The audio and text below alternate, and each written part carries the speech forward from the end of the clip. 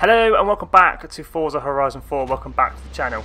I hope you guys are well. Today we'll be looking at all the new cars coming in update 13. They only showed us 2 of the 4 seasons, so we've got to look at summer and autumn, but winter and spring were kept a secret for reasons we'll speculate at the end of this video. The one new feature we'll also talk about at the end of this video. So if you are new around here, definitely consider subscribing, smash the like button, and let's go through update 13. Update 13 then, here we go. It's all about Porsche this month and I couldn't be happier. Who remembers the time when Porsche was DLC and we had to spend actual money? But this month they are throwing them at us left, right and centre, kicking off with the festival playlist itself. For 50% completion overall is the Porsche 906 and then 80% completion is the Porsche 911 GT1, available in the auto showroom at the moment, but it is quite nice to give that to us for free. The summer season itself, for 50% completion, will be the Hot Wheels Twin Mill, quite an expensive car in the auction house, so it's quite nice we're getting that one for free. And for 80% completion will be the Porsche Carrera, the best sounding car Porsche ever made, and sounds amazing in Forza Motorsport 4, not so good in Forza Horizon 4, but still one of the best sounding cars ever. Up next are the 2 online portions of the summer season, the trial and the playground games. For completing the trial, you'll grab the Porsche 917 LH, a race car. It's the long tail version and it does look pretty cool. I reckon some top speeds will be done with this car. And then the playground games, the Ford Raptor 2011 SVT, quite a rare car, a wheel spin exclusive car, so it's quite nice. This is in the festival playlist. And then last but not least, in the summer season, for completing the seasonal championships, the Subaru WRX 04, quite an exclusive car, another wheel spin exclusive car. And last but not least, in the summer season is the ID 0 Uno 2018, based on a Lamborghini Huracan and an Audi R8, so it should be pretty good. There's lots of carbon fibre and lots of vents and wings and winglets and canyards and stuff like that, so it does look pretty cool and I can't wait to get my hands on it. Jumping into the autumn season then, for 50% completion, the Gymkhana 10 Ford Focus. We all know what that's about, it's just a hoon-about car, great fun, lots of power, lots of wheel spin. And then for 80% completion, the Porsche 917, quite an old car, but still pretty cool to have that. That is also available in the auto showroom, just the same as the GT1, so you can pick that up for free instead of having to pay actual credits.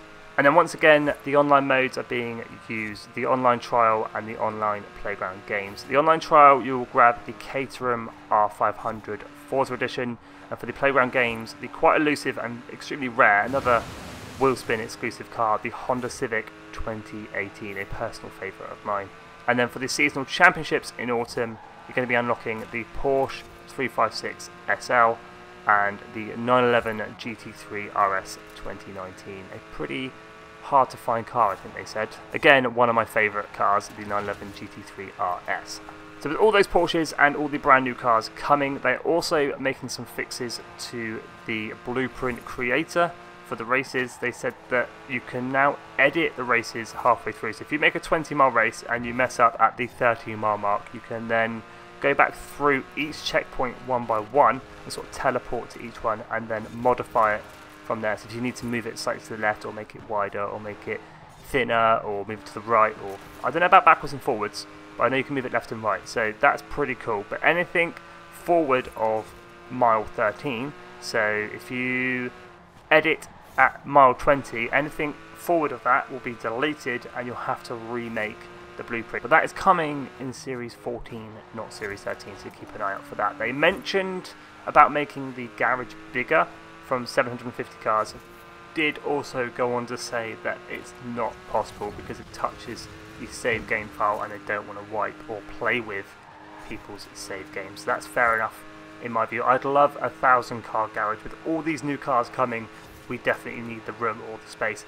My idea would be to have a second garage with 750 cars and you just flick between the two. So the first half of the cars, maybe up to say Lotus, will be in the first garage, and then from Lotus onwards would be in the second garage. That's just an idea that I have and I think would work pretty well.